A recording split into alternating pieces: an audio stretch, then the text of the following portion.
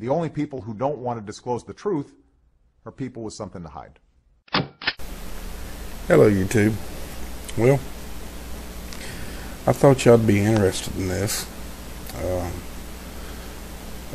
Quite a bit of you are interested in this anyway. There's some of you that's got some crazy notions that, that people just don't want to hear. But anyway, that's needless here nor there. So I'm making this video mainly so I can promote it, and I'm going to play one with no sound, which is this one. Then I'm going to play this one with sound, so y'all can watch them both at the same time and it won't make the video as long.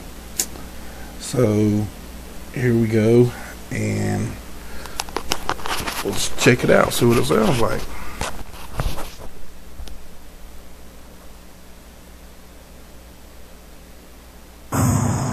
Back on March 24th of this year, then presidential candidate Rick Santorum won Louisiana. He won the Louisiana State Republican primary. Rick Santorum won with 49% of the vote. Mitt Romney got 27%, Newt Gingrich 16%, Ron Paul 6%. The great state of Louisiana will send 46 delegates to the Republican convention in Tampa this summer.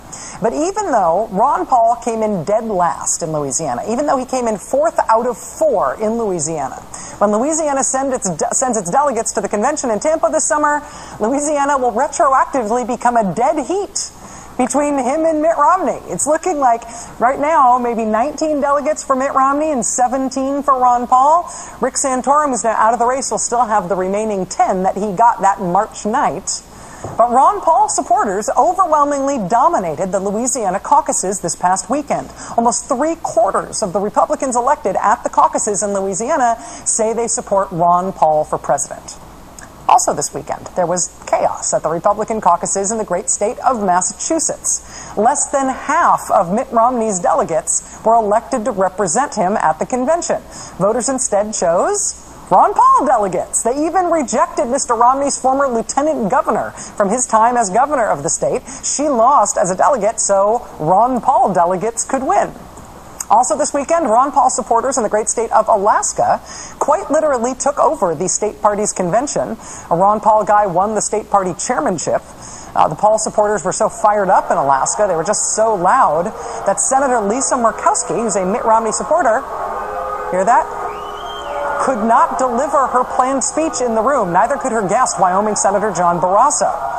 The crowd is chanting, Ron Paul, Ron Paul, Ron Paul, and nobody else is getting a word in edgewise. As a result of all this, a Ron Paul supporter won the election for state Republican Party chairman. He beat out the guy backed by the current Alaska chairman, who's had the job for over a decade. Alaska's going to end up sending 6 Ron Paul delegates to the Republican National Convention in Tampa. We've seen this Ron Paul plot before. Do you remember the Iowa Republican caucuses this year? First they said that Mitt Romney won it, but then it turned out that no, that wasn't right. Then they tried to say it was a tie. Then Rick Santorum was declared the winner. But then it turned out none of it actually mattered in a practical sense, because the Iowa caucuses did not allocate a single delegate. A state Republican Party committee does that. A state Republican Party committee picks the delegates who go to the Republican convention. And last month, Ron Paul supporters took over that committee, guaranteeing Ron Paul at least half of Iowa's 28 delegates. So in the end, forget all that nonsense, Ron Paul won Iowa. And, oh, by the way, a Ron Paul supporter now chairs the Iowa Republican Party as well. Ron Paul supporters have used state party rules and conventions and processes to secure victories large and small that will have a practical effect on the Republican Party. If not the nominating process for president this year, maybe the convention itself. Ron Paul's strategy hasn't been to convert non-believers or to swing Romney delegates over to his side. The Ron Paul strategy has been to get his own supporters inside, to get them inside the process. And we cannot say we didn't see this coming. How do you, from the outside, make positive change as your party's nominee and as president, if that's the will of the people? That's being that outside. Have the outside become the inside. We don't win over the insiders by becoming like an insider. We win the inside over by making the outsiders become more appropriate. Making the outsiders become more appropriate, like making them take over the state parties. In addition to those coups this weekend and before in Louisiana and in Massachusetts and in Alaska and in Iowa, Ron Paul has won more than half the delegates in Minnesota and in Washington State. So yes, Ron Paul won Minnesota and Washington State. He's got his eyes on Maine, on Missouri, and Nevada as well. He is scheduled to speak at the Nevada Republican State Convention this weekend. If Ron Paul wins a majority of delegates in 5 states, his name will officially be entered in nomination at the Republican National Convention in Tampa. And there will be a lot of Republican Ron Paul delegates there to cheer or do something when that happens. And then what? The Republicans fight it out like gladiators at the Coliseum? I love this stuff.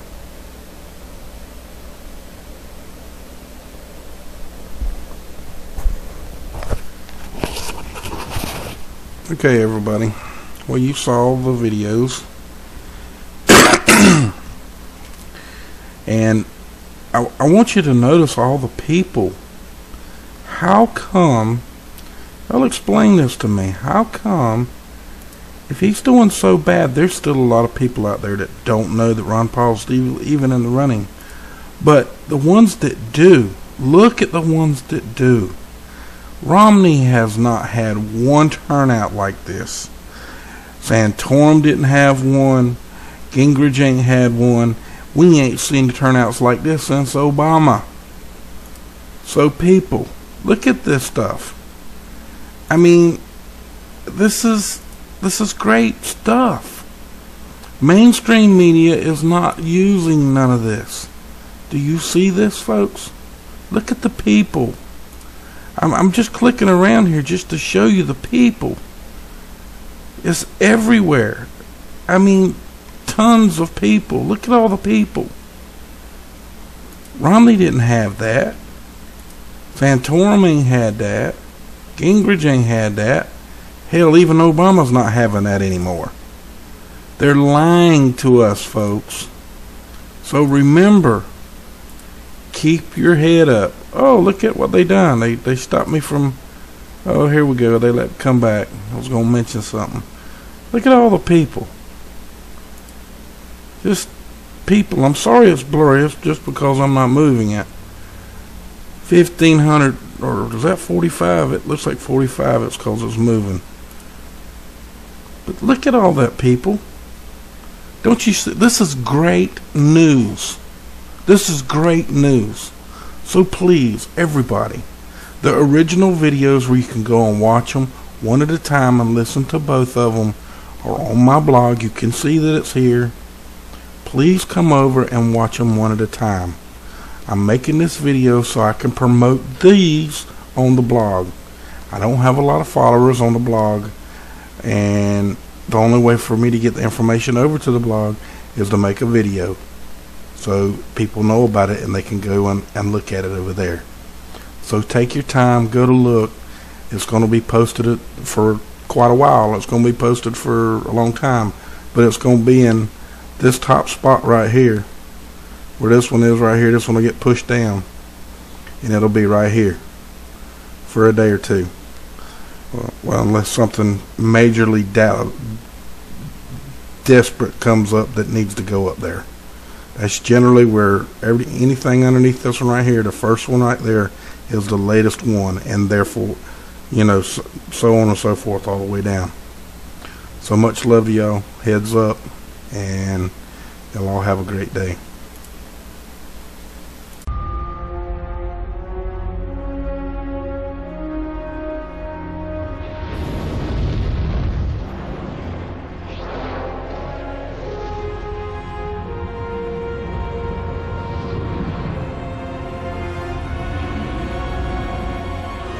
The only people who don't want to disclose the truth are people with something to hide.